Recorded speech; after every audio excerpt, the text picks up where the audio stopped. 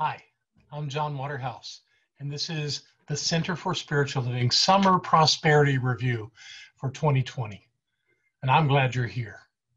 Dr. Barbara has compiled a number of videos into presentations, and I'm happy to report that people continue to find us online and seem to be prospering their way through these classes, an increased income program. I've had lots of people send tithes on money that they've received unexpectedly. Most aren't sending stories for me to share, but many seem to be experiencing improved health, wealth, and happiness, which is the point of the program. So I'm not disappointed at all. I can report to you that recently there have been participants experiencing several spontaneous improvements in their health. One person is experiencing some unexpected online savings, which startled and surprised them in a really good way. Another was asked to sell an old refrigerator that had been given to them some time ago. And when they did, they tithed on that unexpected income. And someone else had debt repaid that they had long since forgotten and did not expect to hear about. So good things are happening. And as I say, a lot of other things that I just don't have stories to share for you. If you're experiencing improved health, if you're having some unexpected flow of any kind in your life, or if you are having something that is making you exceedingly happy suddenly happen in your life, send me a note at john@johnbwaterhouse.com and tell me about it so that I can tell everybody that is coming to these classes about what's happened with you.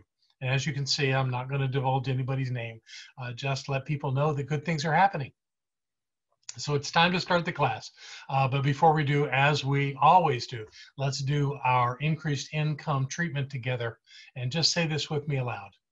I, John, know that God is the source of all supply and that money is God in action. I know that my good is here now. I am so rich and so full that I have an abundance of money to spare and to share today and always. I know that true prosperity includes perfect health, perfect wealth, and perfect happiness. This word, which I speak in faith knowing, now activates universal law, and I accept the results. I bless all that I have now, and I bless the increase. I bless all the others in the increased income program of our class, and I know that we now prosper together in every way. I give thanks for this good, and so it is. Yes. So have a great class, and I'll see you at the end. Everybody ready? Get up on your feet. Are you ready? Yes! Are you ready to prosper? Yes! Are you ready to be rich? Yes! Are you ready to be who you have come here to be? Yes! We're going to do our treatment for prosperity together aloud. I dare know that God is the source of all supply and that money is God in action. I know that my good is here now. I am so rich and so full that I have an abundance of money to spare and to share today and always. I know that true prosperity includes perfect health, perfect wealth, and perfect happiness. This word which I speak in faith knowing now activates universal law, and I accept the results. I bless all that I have now, and I bless the increase. I bless all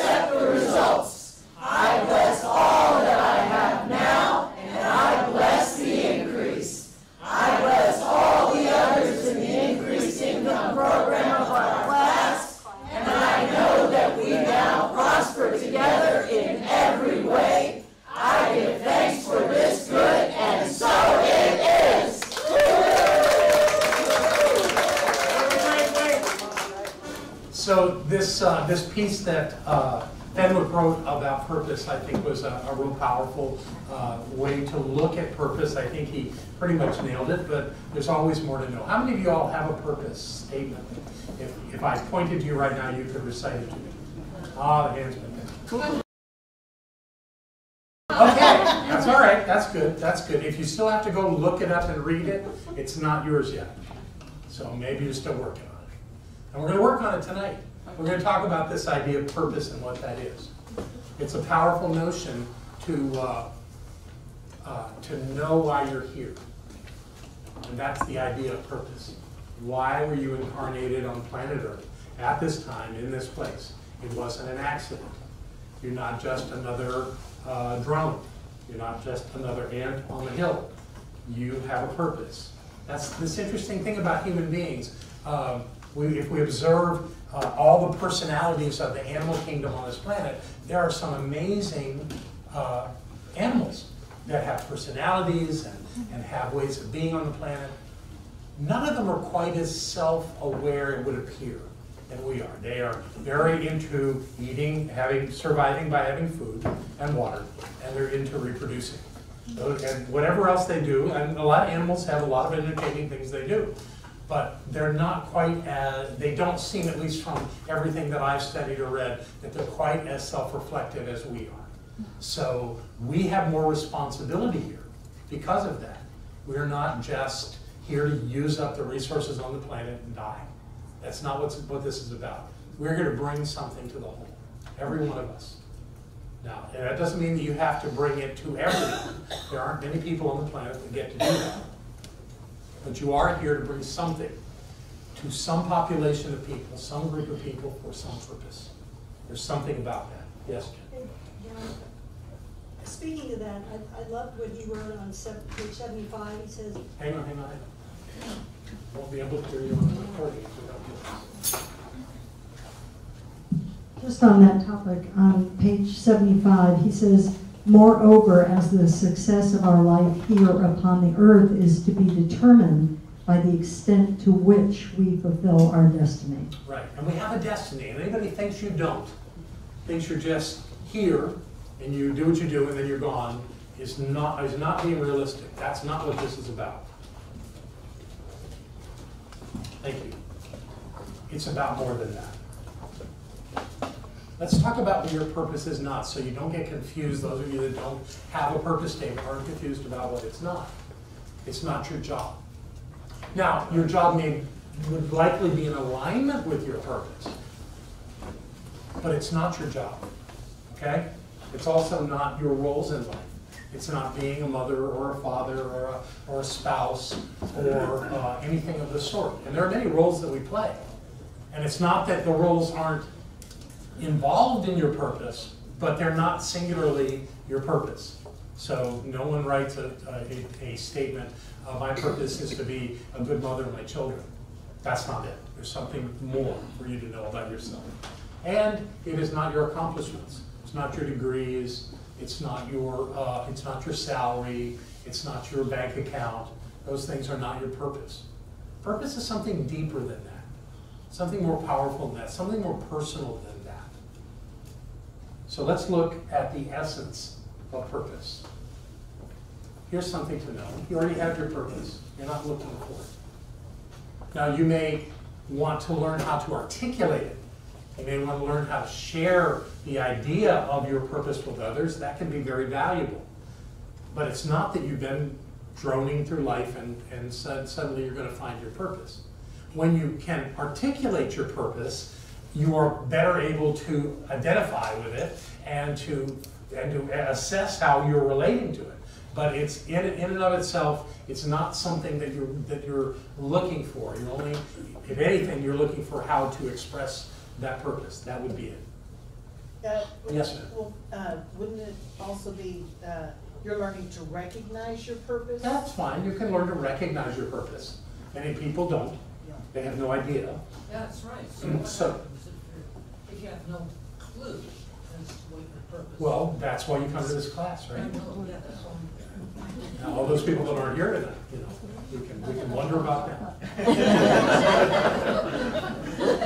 Destiny, same thing. There you go. There you go. So you already have a purpose. That's not on the table. It's a direction, not a destination. It's not like you achieve your purpose and then you're done. And you go home. That's not how it works. In fact, most people that are clear about why they're on the planet have many plans that will be planned out far beyond their lifetimes because they don't know how not to do that. I remember hearing Osteen, what's his first name? Joel Osteen, talking about his father. And his father was dealing with illness, and they would sit and talk, and he would talk about all his plans. That's what he wanted to talk about, because he was so clear about his purpose in life. And trust me, Joel Osteen would not be who he is today had he not had the father he had that gave him the guidance and the clarity to be who he is today. So that's a team effort. So the idea that you will get to your purpose it is irrelevant. That's not what it is. It's a direction. It's how you assess your value in life, your worthwhileness, your being on the planet. It's really, in a way, a justification for you to be here. And it's really good to be able to say that. What is this? Aligning with your purpose feels good. What does that mean? Well, there are times when we feel good, right? And there's times when we don't feel good. When we don't feel good, when we're angry, upset, confused, or anything of the sort, we're not being in alignment with our purpose.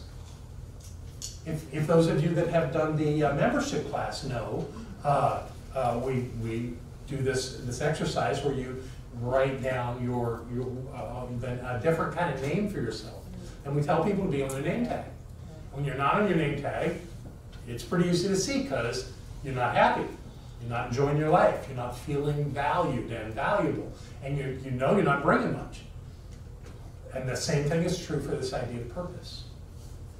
When you're in alignment with your purpose, when the things that you are doing in your life are in alignment with that reason that you're here, you feel validated, you feel valued, you feel a part of life in a good way. And when you feel crummy, and I'm not talking about being, getting cold crummy. I'm talking about when you have that deep sense of loss or confusion, or you don't feel like you're getting anything out of life. You're obviously not aligned with your purpose. You're not doing things and acting according to your purpose. You're not thinking in alignment with your purpose. You're doing something else, which usually includes things like being in judgment, finding fault, blaming, all that stuff. Nobody has those kinds of things in their purpose. That's not why we're here. And yes, we all fall into that abyss now and again. And I'm not saying that you should never have a hard day. That happens.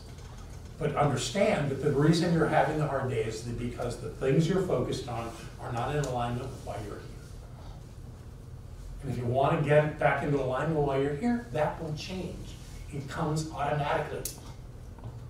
I've been in those circumstances in my life where I felt lost and I didn't know how to deal with something. And I realized that there was a reason for me to be where I was doing what I was doing. And when I focused on that, I immediately pulled myself out of it. It wasn't hard. It seemed impossible when I was in it. But getting out of it is simply to realign. Know who you are. This is why I'm here. I remember.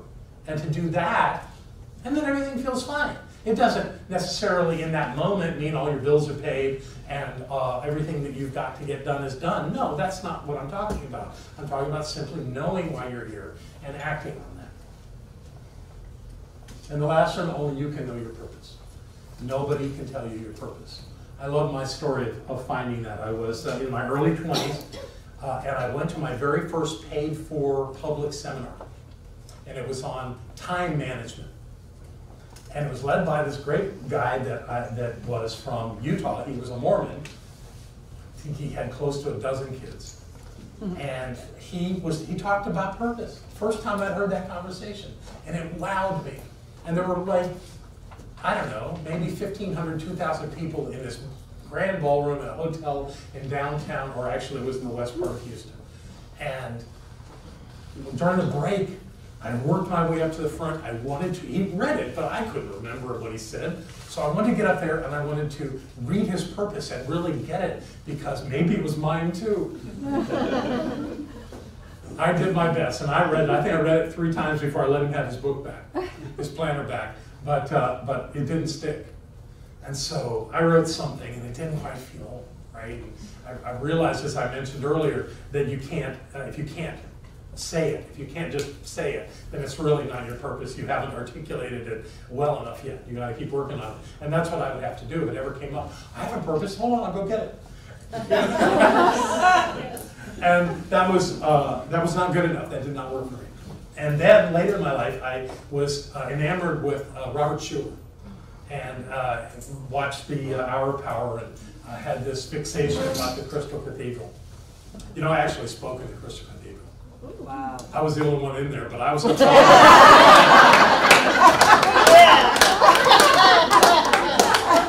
And it was a glorious moment, I want you to know. But he would often talk about his, and just remembering his was about creating something out of nothing.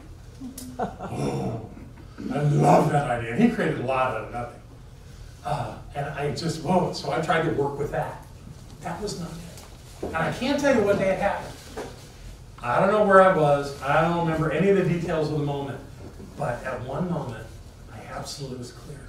My purpose is to reveal and release the divine presence within everyone that I meet. That's it. That's who I am. That's my job. And if I'm doing that, I'm doing it. I was at my yoga class, my midday yoga class today. It's a men's yoga class, and we have a very charismatic teacher. He's a young man. He's going to actually be 34 years old tomorrow.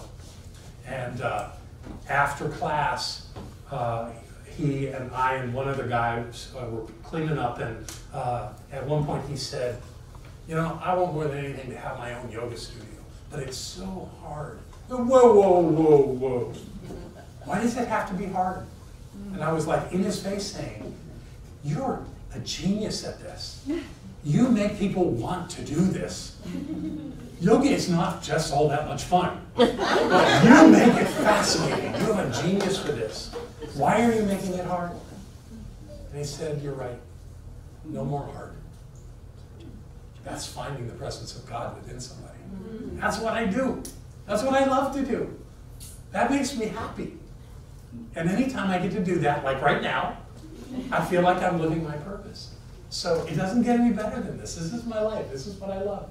And it's wonderful to do it here. It was wonderful for those 6 years to do it other places in the world.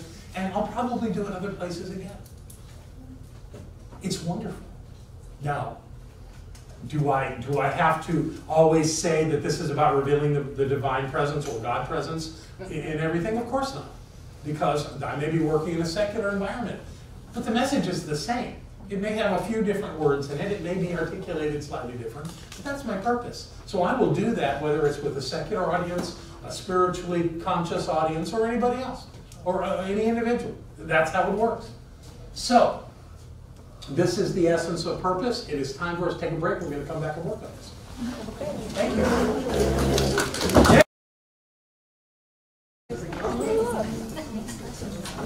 So if you go Google purpose, you'll get 152,000 things to read. And I'm only going to read you one. This comes from the book, The Illuminated Rumi, translations by Coleman Barks. And this piece is called The Work. The real work. The real work.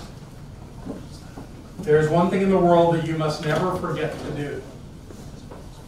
If you forget everything else and not this, there's nothing to worry about.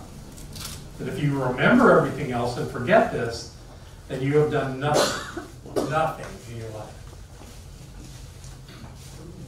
Ricky believes in this? Ooh. It's as if a king had sent you to some country to do a task, and you perform 100 other services, but not one of the ones he sent you to do. So human beings come to this world to do particular work. That work is the purpose, and each is specific to the person. If you don't do it, it's as though a priceless Indian sword were used to slice rotten meat. It's a golden bowl being used to cook turnips, When one filing from that bowl would buy 100 suitable pots. It's a knife of the finest tempering nailed into a wall to hang things on. You say, but look, I'm using the dagger. It's not lying idle. Do you hear how ludicrous that sounds? For a penny, an iron nail could be bought to serve that purpose. You say, but I spend my energies on lofty enterprises. I study jurisprudence and philosophy and logic and astronomy and medicine and all the rest. But consider why you do these things. They are all branches of yourself. Remember the deep root of your being, the presence within you. Give your life to the one who already knows your breath and your moments. If you don't, you will be exactly like the man who takes a precious dagger and hammers it into his kitchen wall for a peg to hold his dipper gourd. You'll be wasting valuable keenness and foolishly ignoring your dignity and your purpose. Wow. Nice illustrations, huh? A little gory, but it really does speak to it. So I want you all to be able to speak your purpose. And I think we can do it by asking you a very small amount of questions as soon as I find this. So what we're going to look at here is creating a purpose statement. Let me give you the criteria before we get working on it. A purpose statement is concise. It's not long and complicated. It's concise, short, never more than a sentence. It captures your spirit. It's about you. You may be using the same kinds of words that somebody else uses, but it's about you. And it means what it means because of you. It reveals your passion, your genius, the thing that makes it specific and particular to you. It's what's important to you. And you know, this thing about language, I've long realized that the English language is the one I know is ineffective in some ways. So sometimes the words don't really do it. But yet there are ways to evoke something through words. And that's what you're seeking to do here. A purpose statement is easy to understand. A 12-year-old should be able to go, got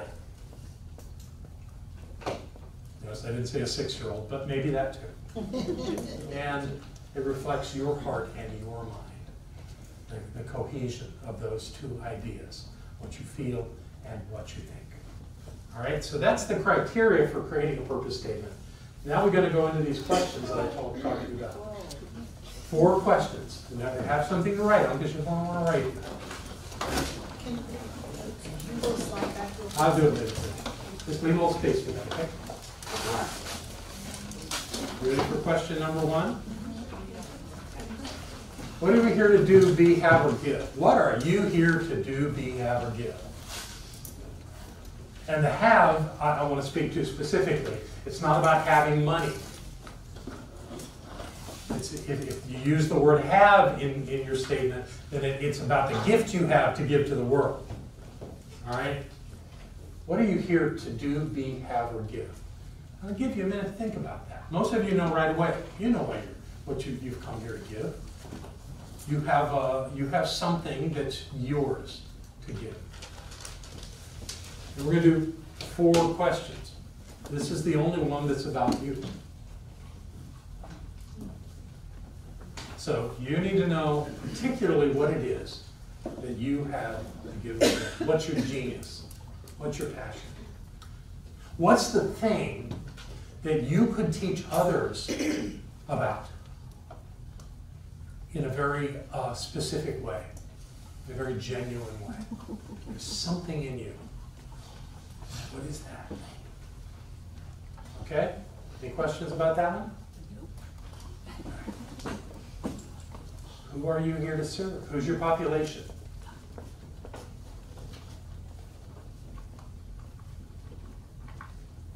Who are the people that will most benefit from what you have to do, be, have, or give?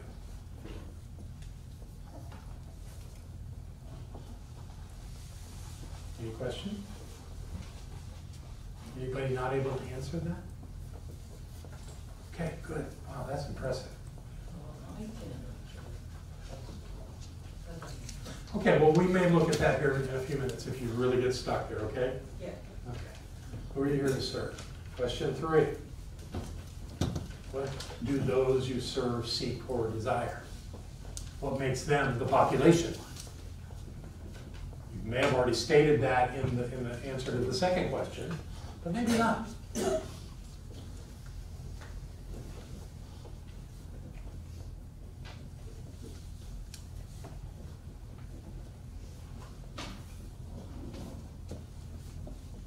So the answer come to you with that one?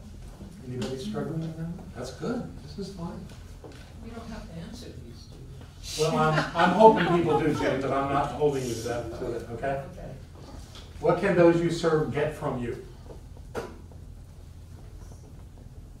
So it may be that you have a way of assisting people to achieve something. They're not looking necessarily for you, but it is because of your expertise and your skill and your genius and your passion that you can be a catalyst for them getting what it is they want through you because of what you know. Those are your 4 questions.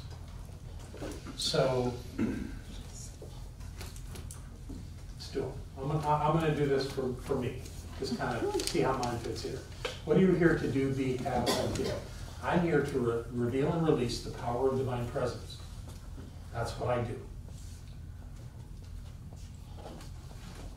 Who are those you serve? Anyone I come into contact with. That's my audience. Anybody that'll look my way, right?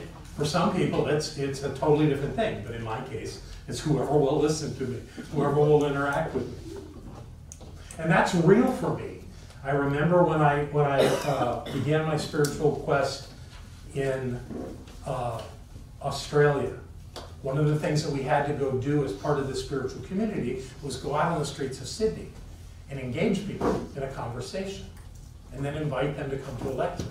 That was part of the deal. If you were going to work there, that was part of the deal, that you spent a certain number of time every week going out onto the streets, into the parks, into the common areas of Sydney, Australia, and say, hi, can I talk to you for a minute? And have a conversation about the spiritual community that I was part of. I hated doing that. I hated doing that. But as soon as the people were in the room, I could get in front of them and talk to them, because at that level I had an agreement. They were willing to listen to me. I wasn't interrupting them. I wasn't trying to vie for their attention. They were here. They were looking this way. I'm good with that.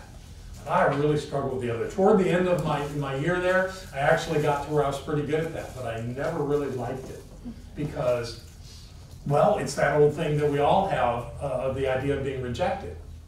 And I'm sure in my life, even with people standing in a room, people have gone, I don't think so, and did reject whatever it was I was teaching or sharing. But on the street one-on-one, that was hard for me. So this idea of knowing who I serve, I want some level of agreement with those people that they'd like to hear what I have to say and that they might possibly get something out of it. So let's answer number 3. What do those you serve seek or desire? I believe that everyone on the planet desires a better life. Now, there may be folks around that go, now, I got everything I could ever need. Short of my next breath, I'm just set for life. Okay, great. Congratulations, that's wonderful. Most of us want something more. Most of us are seeking for a deeper understanding or a clearer knowing of who we are. Whatever, however you want to say it. Everybody's at some level a seeker. And I think that's healthy to always be open to it. Ernest Holmes was open to it. He said the moment he found a better understanding than the science of mind, he would drop it like a rock and pick the new one up, but he never did. So, but he was a seeker, so he was willing to look, and he was a voracious reader, looking to see if it was there. I believe that everyone seeks and everyone desires, and that most of us would like to have a better life, where we feel better about ourselves, and we are more attuned to the life that we're living. And then the final one is, what can those you serve get from you? I believe in the teaching that we teach, the science of mind. I believe that the divine presence dwells at the point of mind. I have no doubt of that. Have I fully engaged that to the point where, as Sai Baba would say, he understood that he was God, and most of us don't? Probably not as far as I would like. Probably not as far as I will through the rest of this lifetime. But I know it pretty well. And I believe it. And I use it every day. So I do have that. And I do believe that that's what people can get from me. A sense of self-confidence that there's something in me. And I've decided that the way you teach this to a secular audience is to tell them that there's a power within them. You don't have to call it God. But there's a power within you to create a life far beyond anything you know, anything you understand. And frankly, I can say that to you, because all of us have work to do on that understanding that there's a power within us to create that we are just beginning to tap into. That's the work. That's the thing that we will use to change the world. When everyone realizes they have the ability to have a meaningful, purposeful, loving, successful life. When we all know that, and we all live according to that, we will have found peace. Yeah. So there's value for me in what I do. There's value in you, in what you do, and what your purpose is. So as you answer these questions, they actually create a statement. And if you start it with your name, or my purpose is, and then link the answers you gave to those 4 questions, you'll be very close to constructing a purpose statement.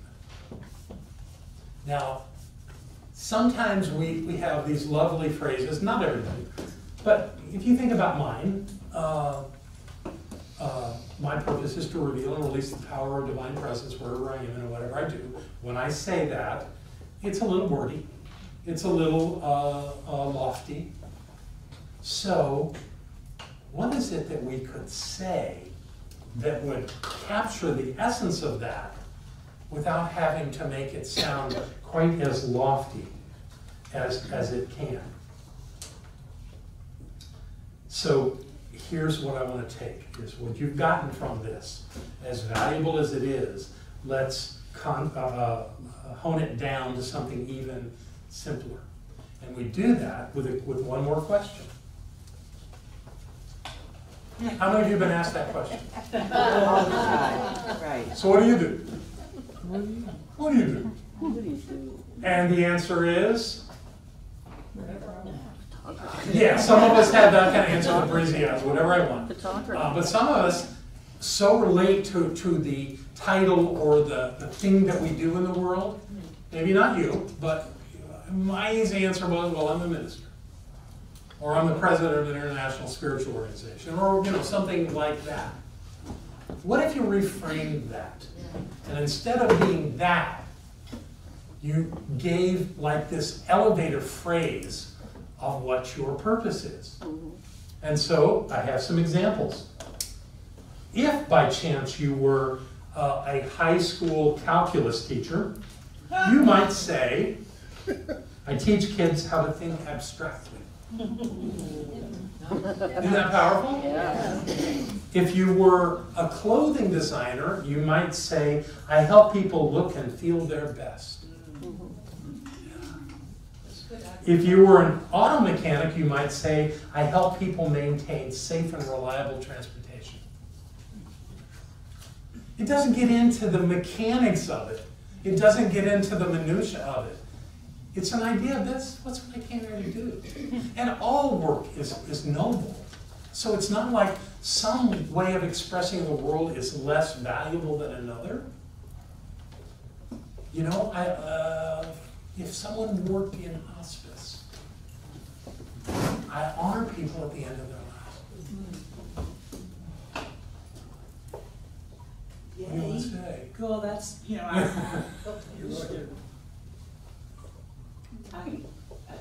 Talk.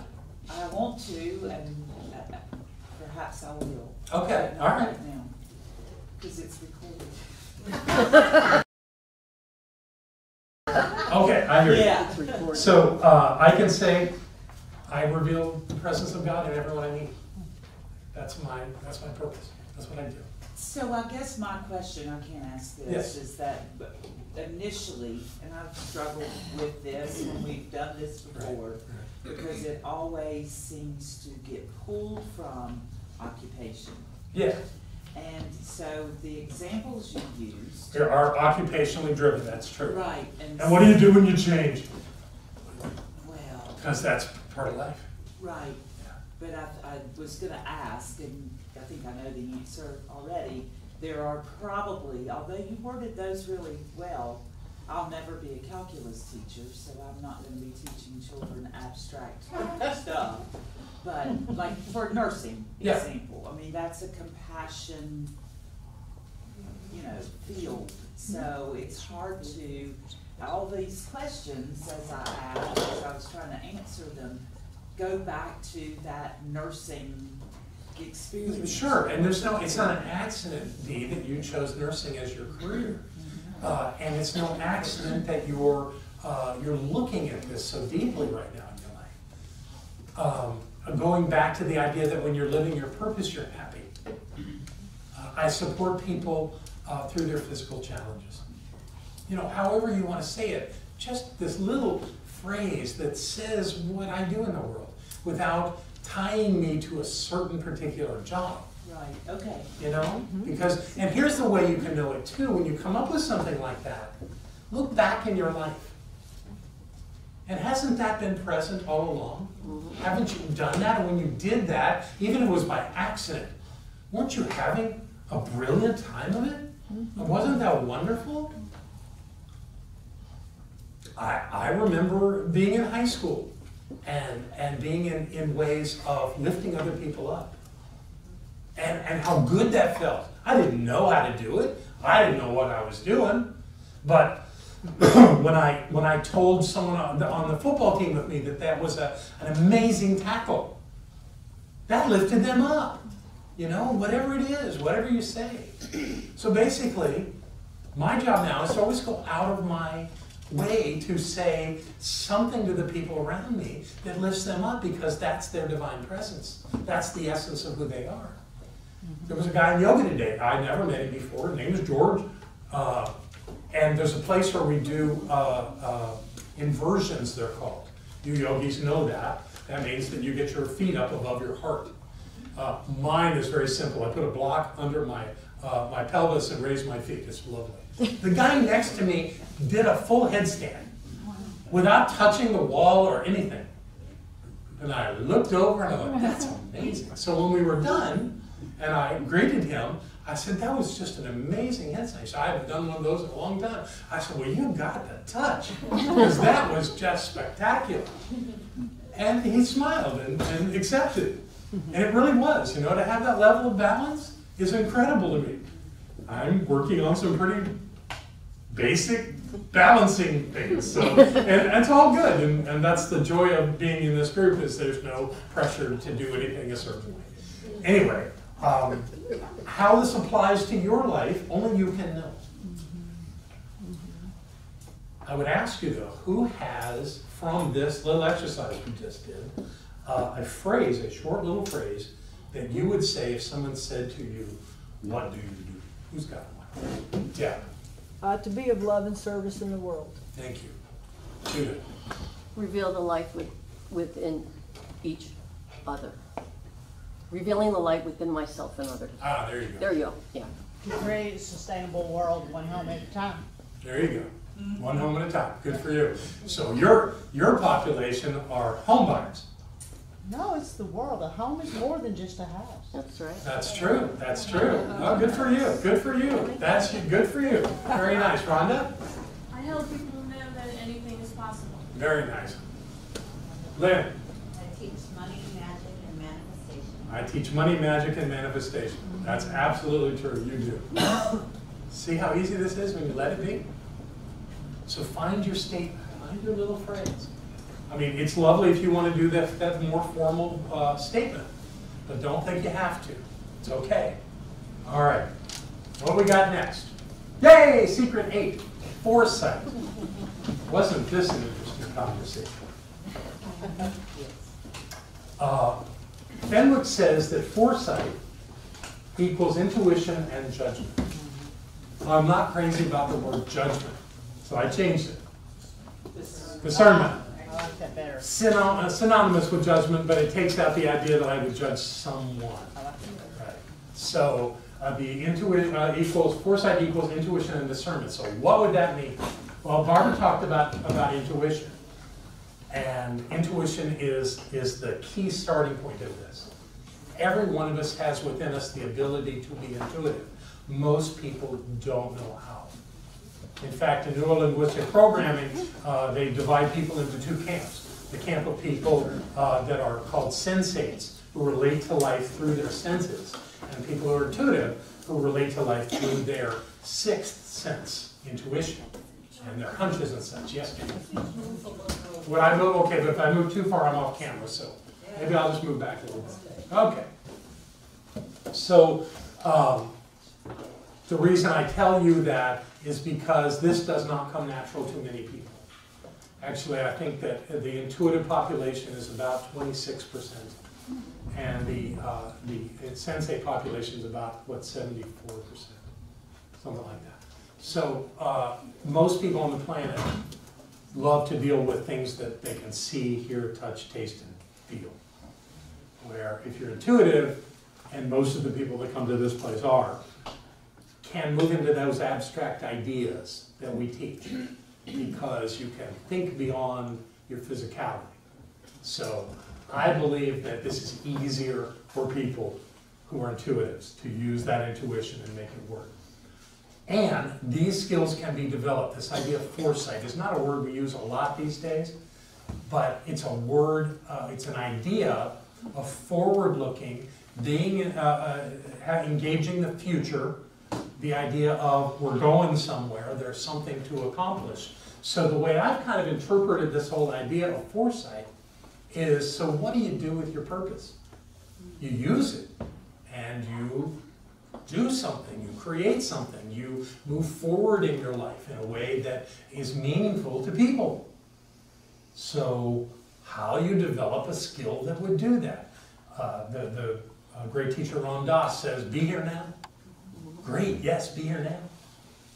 But there's something good about kind of thinking about where we're going, so that we have some movement in that direction. It takes some thought. Where do you start? You start with your desires. Well, actually, I think we're going to actually start working before we get to that. We're going to start with really looking at how life is working. Oh no, I want to do the 4 benefits first. Okay, these are the benefits of having foresight. We adapt better to change if we have foresight, because change kicks a lot of people's butts. Oh crap, I wasn't expecting that. You know?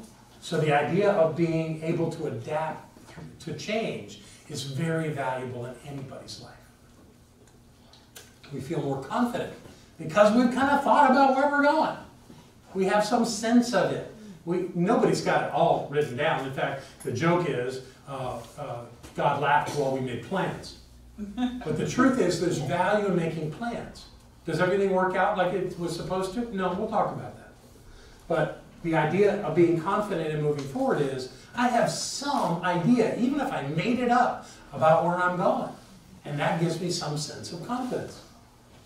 We tend to avoid conflicts. Sure, we're too busy creating the thing we want to create in the world. So we do a good job of avoiding getting into challenges that don't serve us in getting there. We don't have the time for it. We don't have the interest in it, because it's like Nehemiah up on top of the wall in Jerusalem, when the people saying, we got to work all this out down, and you got to come down and talk to us. I will not come down. I have great work to do. I'm doing a great work. That's what he said. I'm doing a great work. What a lesson. I'm focused on my purpose. You guys work out the details. I know what I'm doing. Okay. And 4, we discover new opportunities because we're looking for them. Because that's what we want to do. We want to create opportunities for ourselves and others. So that's what we do. So those are the benefits. Now we can talk about these 12 techniques for sharpening your foresight. And just let these wash over you. Don't get crazy about this. Don't get too intense. I'm going to share some stuff on each of them. And the ones that really work for you, go. Use them. Make it part of your plan. Those that don't, let's not get concerned. I don't need anyone to tell me why one of them is wrong. Okay, so 12 techniques. Here's the first one. conduct an honest personal inventory. 12 steppers are going, Yeah. I know that. And that's kind of what this is. It's an idea of take a point in time like now. I'm not asking you to do this right now, but I'm saying take a point in time where you sit down and really look. Where am I going? What's the plan here? Some people will go, I don't have a plan. I'm freaking out. Other people will go, well, I know what I want, but it's not quite happening. Or anything else that you might come up with that. You may go, I'm going gangbusters and getting what I want. You know, maybe. What I've realized recently, if I were to sit down and take that personal inventory, if I had done that, let's say a month ago, where I had drugged my feet on doing the videotaping for my website, because I was distracted and I let myself be distracted by all these other things. And then I said, it's time. And I called Yvonne and she said, yeah, we're going to do that when we get back from Italy in October. Now, could I blame Yvonne for that? I could try, but it really wouldn't work. It was me. Because I could have had those things done. Now, that sounds a little like blame. I don't want to go there. What I have to do is make peace with October. And let October be okay. We'll do the filming in October, and it'll work out. Because it's okay. But that's the point of the inventory is, how am I doing at this? At a starting point, how am I doing at creating the outcomes that I desire? Everybody's got an answer for that. Everybody's different. Nobody's wrong, and nobody's failed. Remember we had that talk about failure early on? There's really no way to do that, because you always get an outcome. You get something. And you created the thing you got. So you always get success, even if it's something you don't want. Okay, that's one. Conduct an honest personal inventory. Look at where you are. Let's see if there's anything on my notes that I need to say. Here's another part of the question. Are you applying your genius to moving forward in your life? Some of us are. Some of us could do more of that. What thoughts, activities are hampering your ability to move forward? Procrastination, probably, we made a list, would be the first one. But there's stuff, distractions, family matters, the list can go on and on and on. There's always reasons. And we're going to talk about how hopefully to change that as we go through these 12. This is one. Oh, we better move here. Dream big is number 2. What's the sense of having a life and not to have a big dream? And the dream isn't about getting a yacht or a plane. The dream is about how you're making a difference in the world. That's what's important. How are you making a difference in the world, in the population that you are here to serve?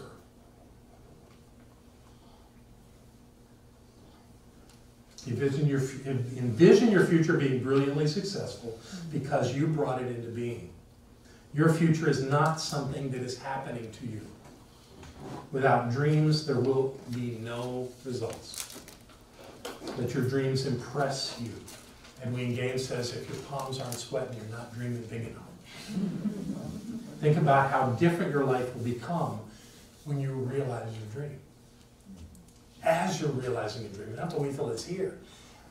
I think my life is better when I'm focused and moving forward. I don't have to be at the end. I don't have to have the goal achieved. That's not it. It's the journey. That's what it's about. So that's number 2, your big dream. Turn your dreams into intended outcomes. This is why this is important. I reject the term goals. Because some goals are met, some are not. You always get outcomes. Now, you could not get it quite the way you intended, but what I often find is that people are being vigilant at focusing on creating certain outcomes in their lives. And I'm talking about short-term, medium range, and long-range outcomes. When you start laying that out, how that's going to build on where you want to go, you're going to get an outcome. It may not look exactly like you were planning. It may look better. There may be things that you learned along the way that made it better than you even thought. But the idea of having foresight is that you've got to set some stepping stone points in time where you're going to achieve some stuff along the way to get to the place that you're going. Your purpose is a direction. All this stuff needs to align with your purpose, but you have to decide what the steps are. So I love calling them intended outcomes. That's a very definitive way for me to know. They're not goals. Write them down in order of priority or importance to you. That means write them all down and then prioritize them. That's the most important thing. And then do the short, medium, and long range. Make certain each one is in alignment with your purpose. I have found sometimes in my life I've gotten focused on something that was not in alignment with my purpose. And it either crumbled before my very eyes or it put up blocks because it really wasn't for me to do. I liked the idea of it, but it really wasn't part of my reason for being here. So it was a distraction, even though it was juicy and interesting. So, in alignment with your purpose. And one thing I love to do with intended outcomes is set a date. And I know when we teach everyone in treatment, it's about right now. I have it now, it is here now. Everything is in the now moment, and that's absolutely true. But when you're doing this work, it's progressive. And you want to know when you're going to get those steps done. When are you going to get, when will you be at the place where you're totally functioning in the outcome you desire that is in alignment with your purpose? But there's usually these steps that are required beforehand. For me, it's getting videos on my website so that I can put my website up so that I can receive invitations to come speak to groups. That's the order of things. So I got to do those things to get this thing to work. And that's a good thing, that I know it. Some people don't know what they have to do to make it work. They just know they have this longing for this outcome in their life. And it's in alignment with their purpose, so it's a great thing to do, but they've never done it before and they don't know how to do it. Isn't that great? It's great that it's that way because that's calling you to be as big as your dream. And all of us need to grow into our dream because we don't today know how to be there or we'd be there. So we've got to grow in the mix, in the plan. Okay, number 4. Consider relevant risks. Oh, you're a religious scientist. Why are you talking about risks? Because it's good to be pragmatic. I'm not asking you to worry about anything, but it's great to think about, what if we run out of money? What if the principal player gets hit by a bus? I mean, you wouldn't want to say that to somebody, but you want to know that this is going to work, even as the pieces might change. And you want to think about, just give some relevance to the idea that it's not going to all be like you planned. It's going to have different things in it. And what happens is if you don't do that, when that thing shows up, you think, I'm screwed. I don't know what to do now. Whereas if you had thought about the idea of things not being the way you planned, yet you still have every intention to achieve that outcome, that you're ready to take it on, whatever it is. There's real value in looking at what your risks are. It's not a downer. It will help you. You want to say something, Dakota? Yeah. In my life, we call it Plan B, C, and D. Because whatever the eventuality is, you got a plan for it. It's okay. There you go. That's a great way to look at it. This is not about worrying. I said this. It's not about making smart choices. It's about making smart choices. That thing that Barbara talked about, the railroad builder that decided on Port Arthur instead of Galveston, that was intuitive. Yet he did his research. It was an interior, Port Arthur is an interior port. So you've got to go up a waterway to get to it. And it actually made it a safer place to load and unload cargo. So in the long run, it really worked. If you've ever been to Galveston, it's right on the Gulf, and it's not protected. And that was a brilliant move that was pragmatic because he had looked at the risk factors and made his choices accordingly. It's not a waste of time. So let's do number 5. Look at the patterns in your life. This is a fascinating look. So how do you look at the patterns in your life? Well, here's some questions that might help. When have you been successful in your life? How did it happen? How are your successes similar to one another? What are the common threads of your successes? Who were you? Who did you believe you were? How did you conduct yourself? What did you have as your objective? How are those things similar with the different successes you've had in your life? How have you not been successful in your life? When have things not worked out the way that you wanted? How did that happen? Most times you want to point to somebody else. I invite you in this exercise, if you do this, don't talk about anybody but you. It wasn't about your business partner. It wasn't about your spouse. It wasn't about the economic climate at the time. It was about you. Has this happened more than once that you were not successful at something? How did it feel when it happened? Did it feel that way with each time that it didn't work out?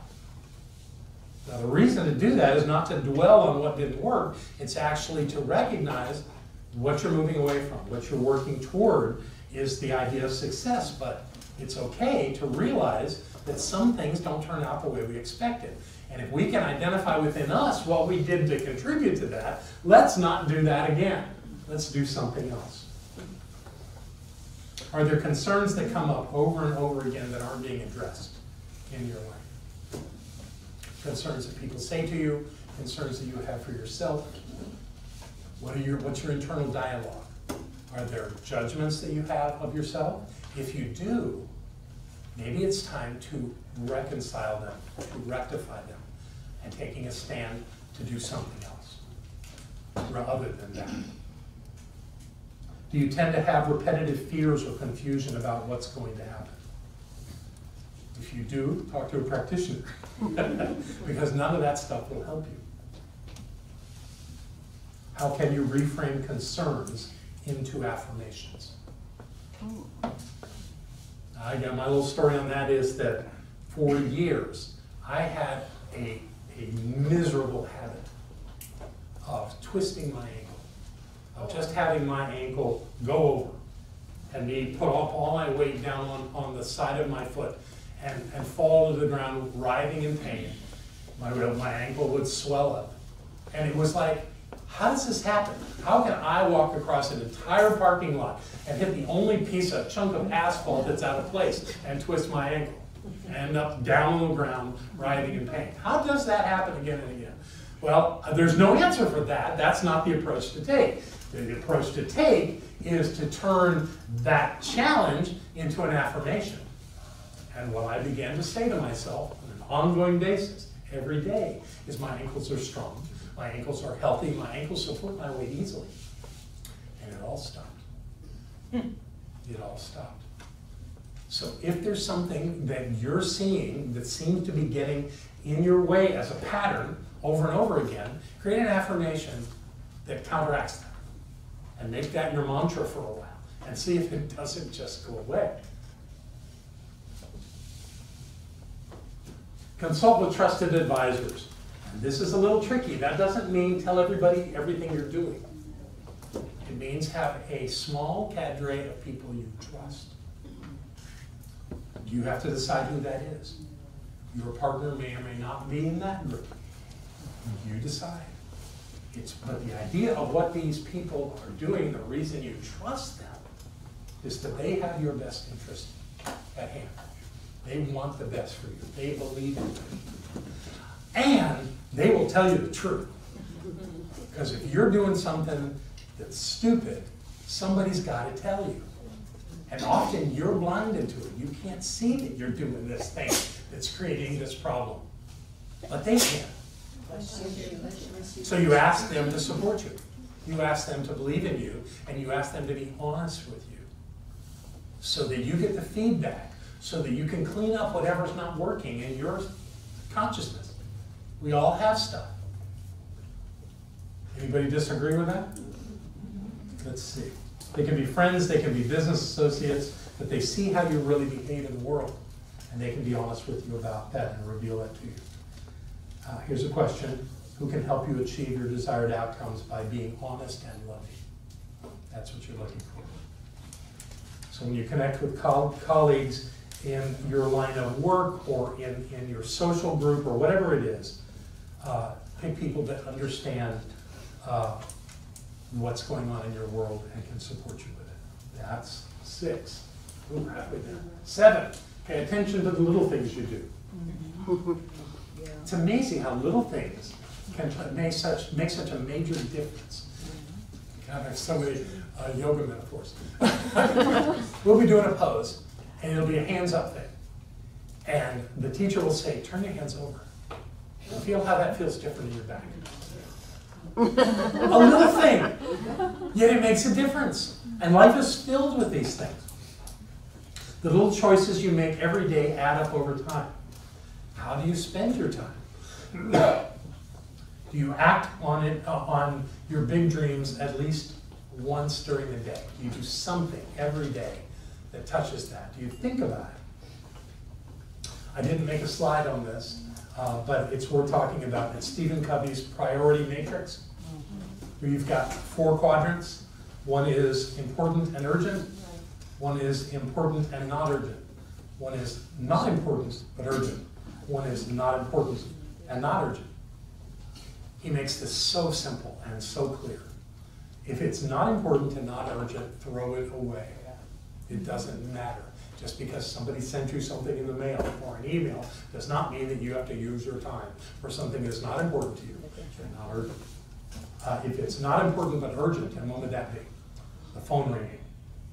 When the phone's ringing, many people will stop whatever they're doing, helping a customer or whatever, and they'll answer the phone.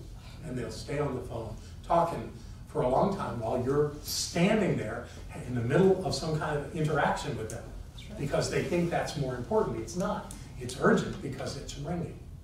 And it's good to have a system where the phone gets answered, but it doesn't necessarily mean that you have to stop what you're doing every time. Important but not urgent. Those are the big things.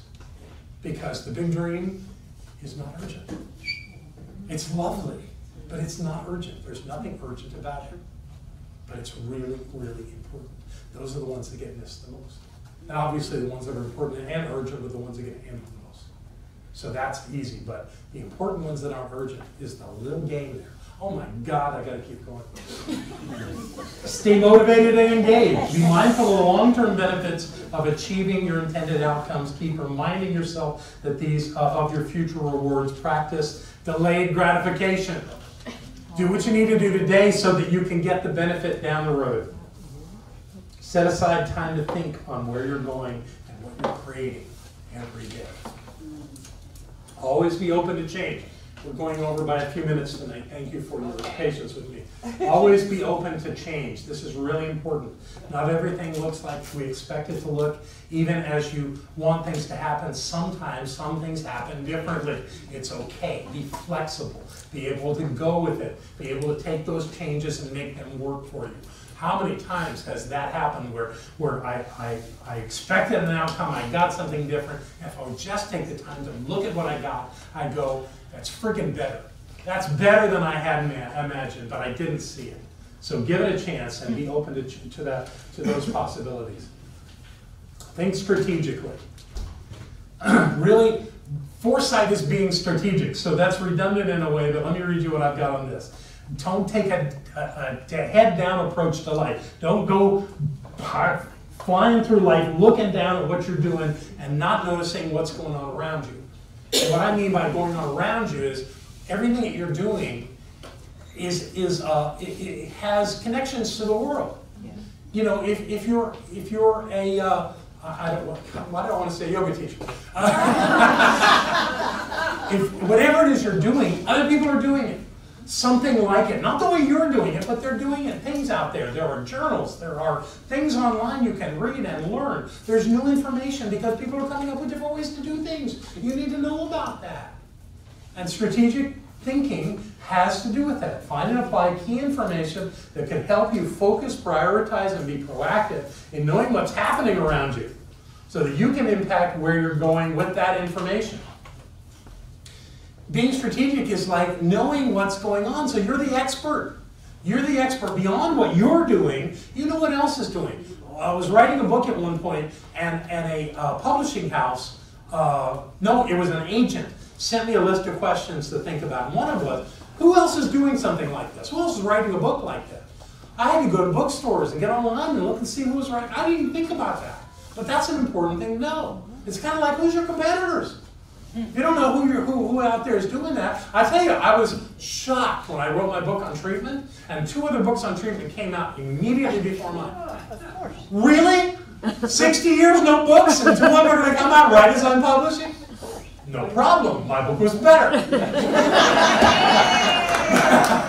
But it's important to know that stuff. It's important to pay attention to what's going on. It's important to make your choices based on a well-informed body of knowledge that you put together about what you're doing.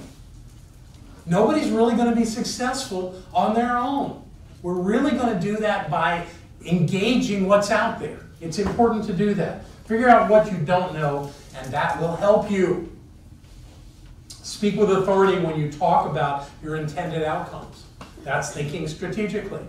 I'm accomplishing this end. I'm doing this. This is what's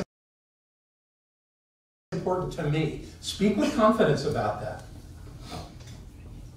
Okay, we're getting there. Regularly review your progress.